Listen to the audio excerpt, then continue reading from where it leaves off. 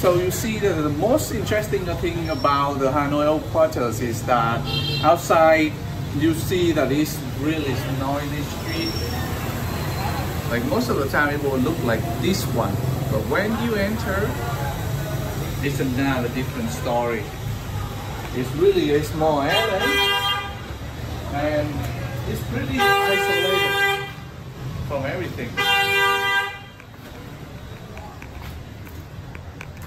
Look at that.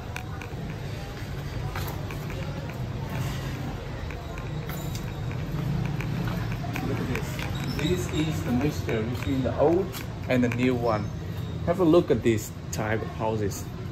This is the old type which was built like in the 80s, 90s, but people just didn't bother to change it.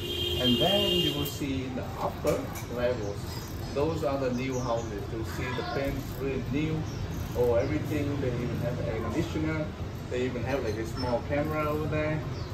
The beautiful thing about this type of neighborhood is that, let me take the camera and I'll show you.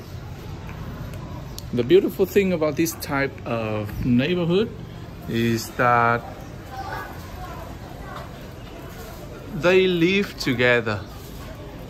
The people over here, they live together quietly and peacefully. The funny thing above here, you can see that it's where they tend their clothes, plants. They have like a small garden inside them. People, that gentleman over there using his toothpick, the old cables, all those type of life they show over here. That's how you live in the old quarters.